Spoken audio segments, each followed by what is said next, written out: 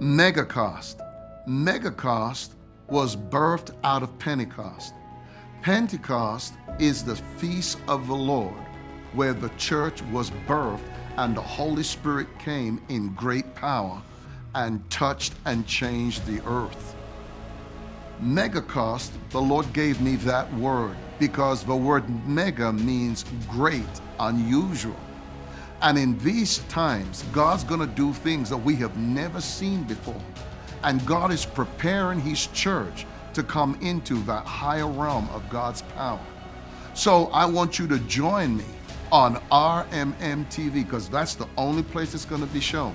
It's going to be on RMMTV. Megacost is the word. It's now the extension of Pentecost. Megacost.